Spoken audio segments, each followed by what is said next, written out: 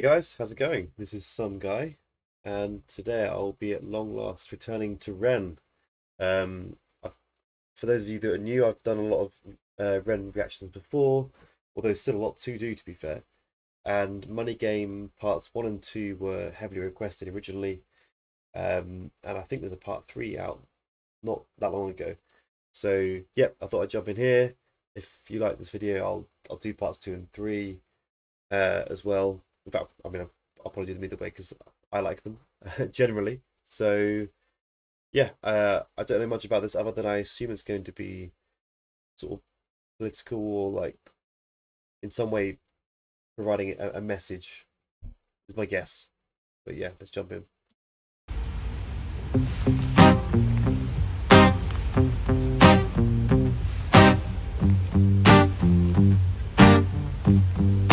It's a strange time we're living in. War can put fear in. Hierarchy parties, they make us feel inferior.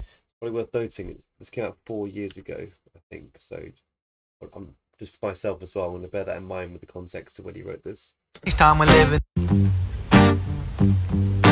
It's a strange time we're living in. War can put fear in. Hierarchy parties, they make us feel inferior. Greed runs through parliament interiors. Devils walk among us, they fit the criteria. Eerie theory, strive, fearing, weary-minded men when we're clearly living in dictatorships. Nearly blinded by... Sorry, I mean, I appreciate this song's meant to be about what he's saying, but the way he put that rhyme scheme together then...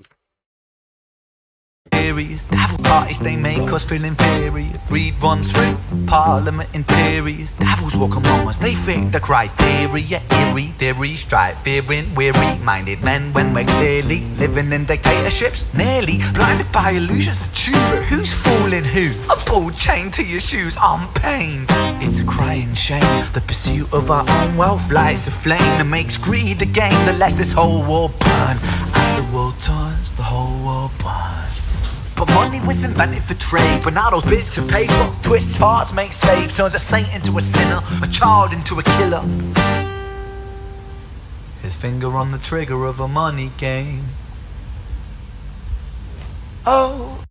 Before this goes on, I don't want to obviously pause too much and guess too much before he's actually got more into it, but I find it interesting what he said about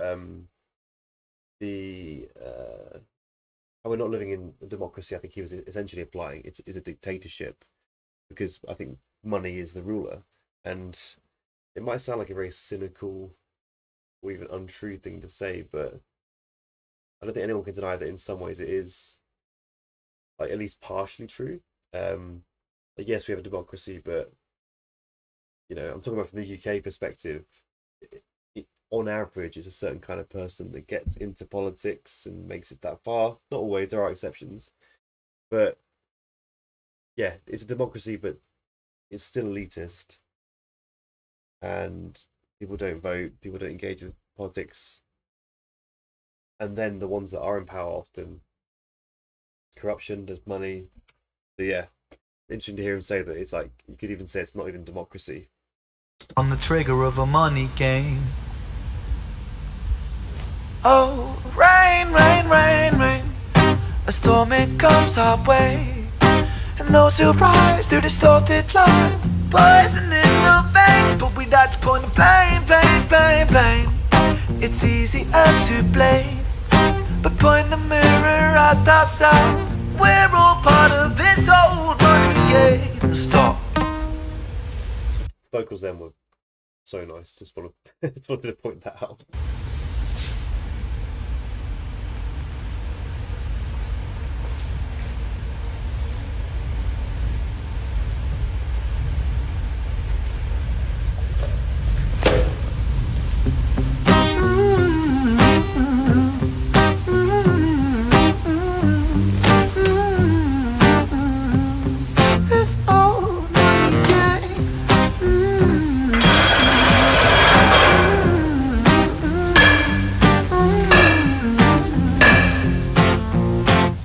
Mr. President, it's evident that everyone's a resident of fear when they support these ideas to keep us separate, when they make us believe that everybody is coming to terrorize you in the streets. They say badly through gritted teeth. That's my right to hate. That's freedom of speech.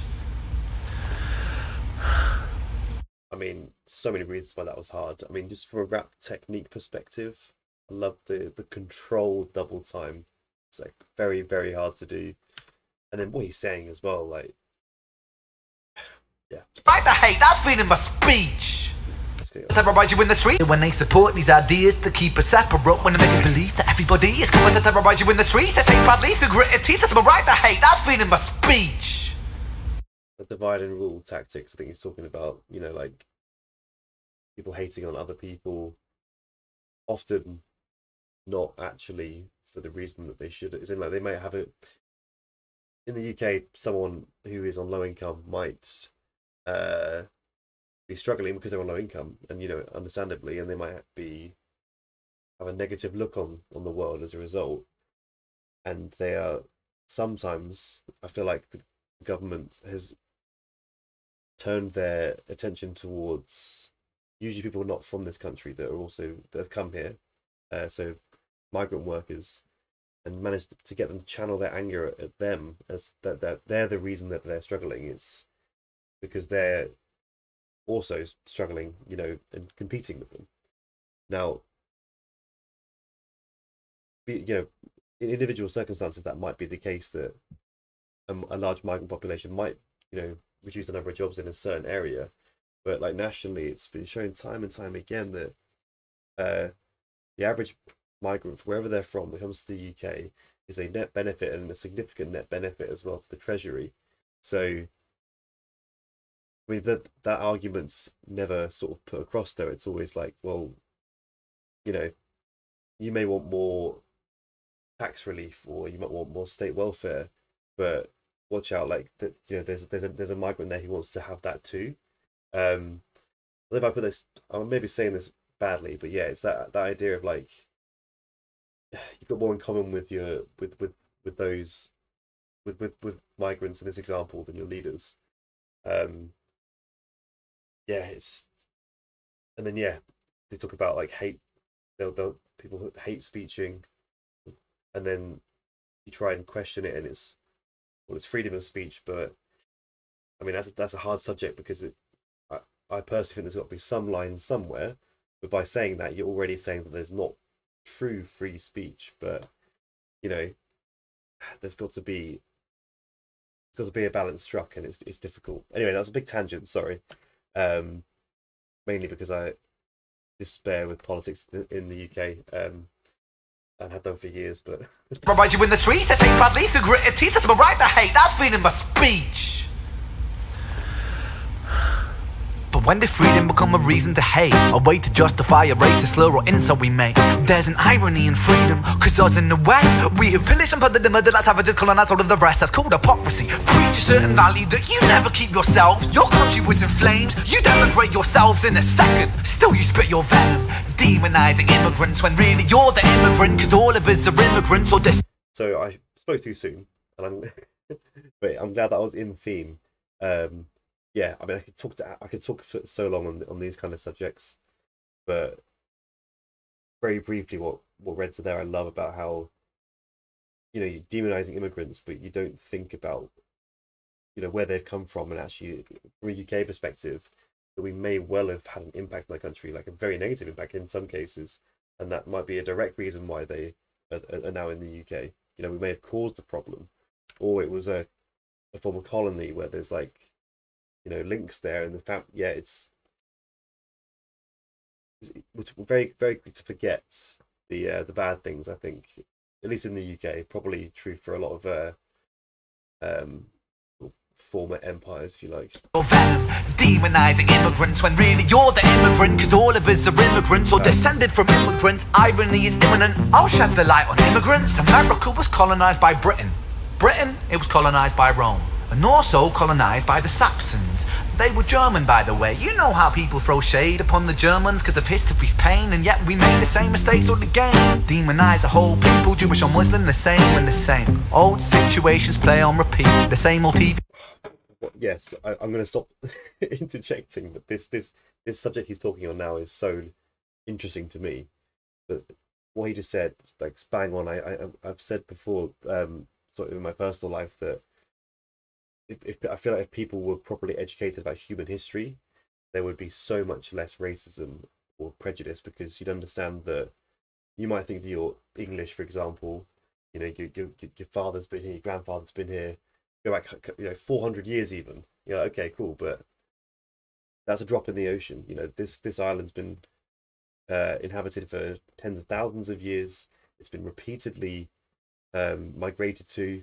They're like, your British, ness is just it's a culture identity, and I'm not saying that's not valuable, but it's not actually rooted in a strong genetic difference, and therefore different to anyone else's. I mean, it's crazy that people, and probably through no fault of their own, are quite short-sighted in that regard. Whereas if you studied human history and human evolution, it makes it all seem a bit silly in a way.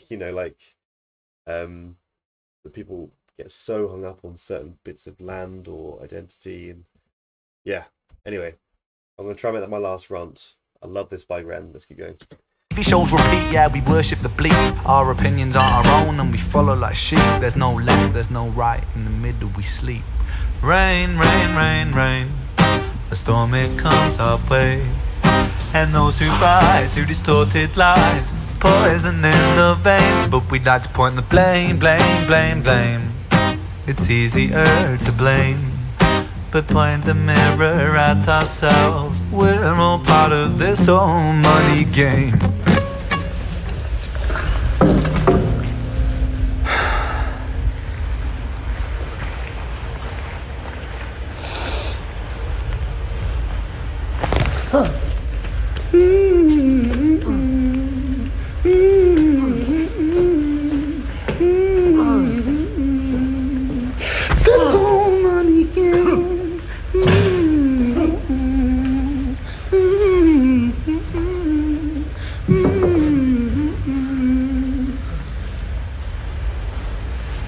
This old money game.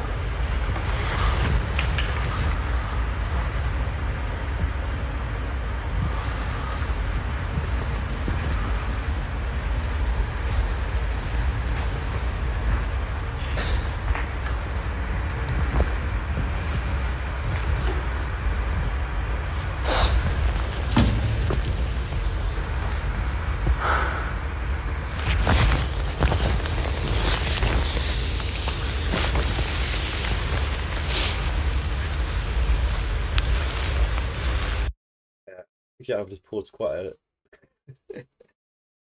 Actually, firstly, I'll say I love the cinematography here. Like he's not even done anything really for a minute now, and yet I'm hooked. It's all part of the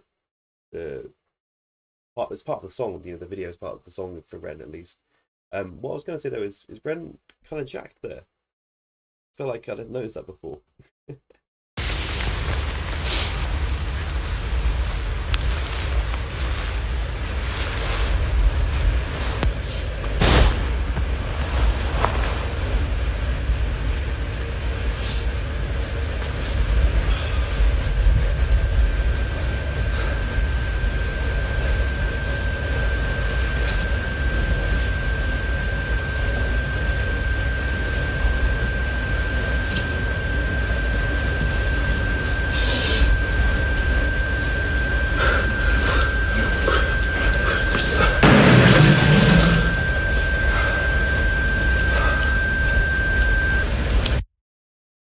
Wow. Okay. That's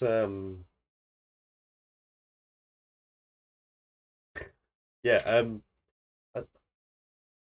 know how to interpret that ending really. Like, is he talking about himself, feeling he's, you know, he he wants to kill himself, that he hates the world so much?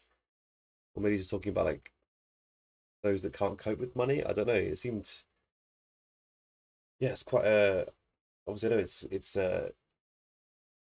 like it's all put on, but like it's quite a shocking way to end it. But that's Ren, you know, he keeps me guessing. But yeah, I'll as you might have guessed, I really like this song. I like the subject. Something that I personally feel quite passionate about. As in like not just what he did, but like the sort of associated issues. Yeah, apologies if I talk more than normal, but you know that was my real reaction to this one. Um, so for part 2 and 3, which I think are longer, I'll try and rein that in a little bit. Won't repeat anything I did in this one. But yeah, like I kind of expect it from Ren now that it's going to be that kind of quality, and it was very very good. Um, so yeah, keep the recommendations coming for him. And yeah, I'll get to part 2 and 3 as soon as I can. I hope you enjoyed the video. Please like, comment if you did. Subscribe if you haven't already. Really appreciate that. Otherwise, I'm out.